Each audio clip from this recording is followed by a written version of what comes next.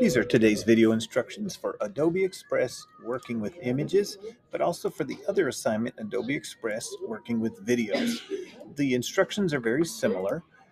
Right over here on the top are your directions on what you're going to do on this slide. The first thing you're going to do is watch a how-to video from over here on the left. Watch me do it. Then it's your turn. Number 2, do what it says. Do what number 3 says, and then put your new image right in here.